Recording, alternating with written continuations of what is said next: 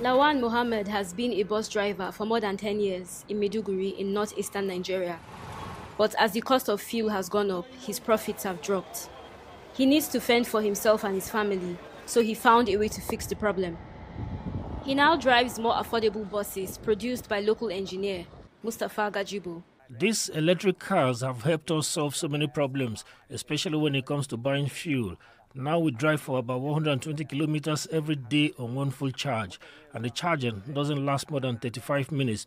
Due to its low cost, we also ask passengers to pay less compared to other buses. Most passengers prefer to use our cars because it's cheap. Electric cars like these offer a cleaner alternative to vehicles run on petrol. They reduce carbon emissions and provide cheaper transportation, making Gajibo's project a much-needed innovation. Gajibo's workshop can convert vehicles that use petrol into electric cars, but it can also make its own eco-friendly cars from scratch.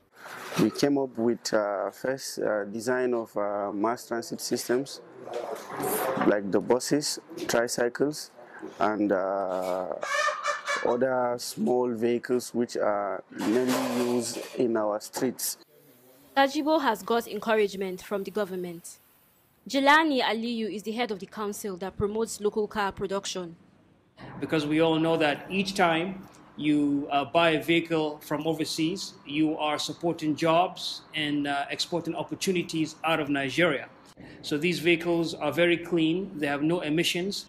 Buyers have another option to make these cars even greener. With the current situation of our country, we know power is a very big problem. So we designed the vehicles not to only charge using the grid electricity, that's the electricity at home, but also it can be charged using solar panels. So we provide a two-way solution to that charging. That's good for drivers like Mohammed, for their passengers, for the environment, and for us all. Adeswa Egbon, Africa Matters, Maiduguri, Nigeria.